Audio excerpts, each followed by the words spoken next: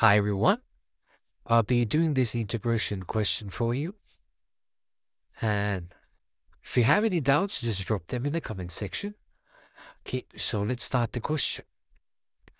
So they've given integration of e to the power 2x over e to the power 2x minus 1 to the power 3 dot dx. So first step when doing this question, you should take in a substitution. So we take a substitution to make the integration easier, because if you look at this is complicated. You can't even solve this using integration by parts. You can give it a try, but it would take so much time. So the best option would be integration using substitution. So we can take this as a substitution. You can write u equals e to the power 2x minus 1, and then you would have to differentiate this because we have dx over here, so we'll have to make it du. So you write du over dx equals, and when you differentiate e to the power 2x, it's got to be the differentiation of the power, so 2 into the same thing. So it's 2 into e to the power 2x. So you get 2 into e to the power 2x, and the differentiation of 1 is 0. So this is what you end up with. So you get du over dx equals 2e to the power 2x, and you can subject for dx. So you can write dx equals du over 2e to the power 2x. Okay. So then let's write the question again. E to the power 2x over e to the power 2x minus 1 to the power 3 dot dx. So instead of dot dx, you just put in this du over 2 e to the power 2x. So you can see e to the power 2x cancels off.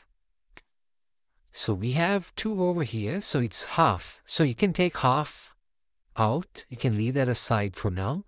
So you end up with 1 over e to the power 2x minus 1 in brackets to the power 3 dot du. And we previously took the substitution of e to the power 2x minus 1 equals u. So instead of this, you can just put in u. And since they have to the power 3, it's going to be u to the power 3.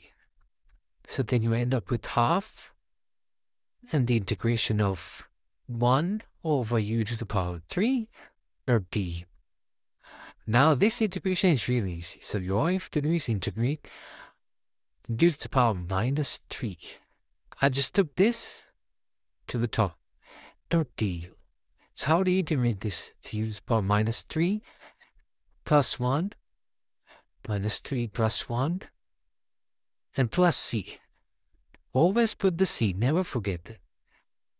So you have half into u to the power minus 2 over minus 2 plus c, and it's minus 1 over 4 e to the power minus 2 plus c.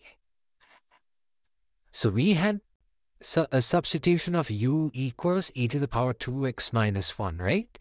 So for your final answer, you can put this back in. So you can write minus 1 over 4 e to the power 2x minus 1 to the power minus 2 plus c. So this will be your answer. You can write it as 1 minus 1 over 4 to the power 2x minus 1 to the power 2 plus c. Yep, so this is your final answer. And that's pretty much it for this question. So if you have any doubts, just drop them in the comment section.